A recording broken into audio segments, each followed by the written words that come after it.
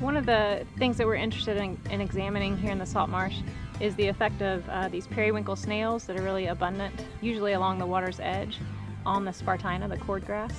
And one thing we've noticed in a lot of the marshes here in St. Joe Bay and also elsewhere in the Panhandle is that needle rush, which is typically a taller marsh plant that grows farther away from the water's edge, actually often occurs mixed in with the spartina in kind of the snail zone. And so we were interested in finding out what impact the needle rush has on the interaction between the cordgrass and the snails.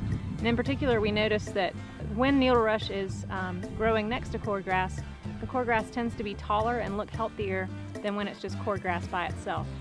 And so one of our hypotheses or ideas explaining that is that perhaps the snails spend time on the needle rush and therefore don't graze as much of the cordgrass, and thereby the needle rush kind of facilitates or benefits the cordgrass. So we currently have some experiments to test this idea and make sure that it's not just some environmental factor. Maybe the cordgrass and the needle rush are just growing in an environment that is better for both of them, and that's why the cordgrass looks better. You'll notice from the footage that the snails all have paint on them, fingernail polish. That's just so that we can identify the snails that we have added to these cages from ones that may occur there naturally.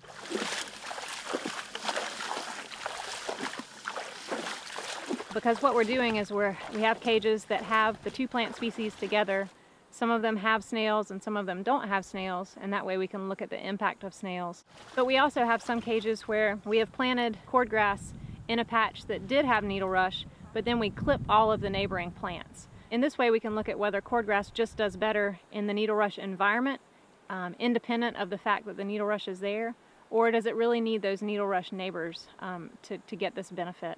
And so all of these cages, it's called interspersion. They're kind of mixed in together, because if you don't do that, then you run into the problem of you may get an effect simply because the area over here is better than the area over here, and you don't want all your cages that are similar in one area. You really need them mixed up so you kind of spread out over that natural variation.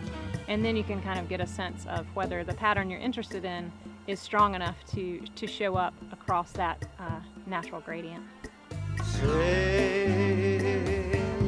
on the Florida breeze through the clear placid sea.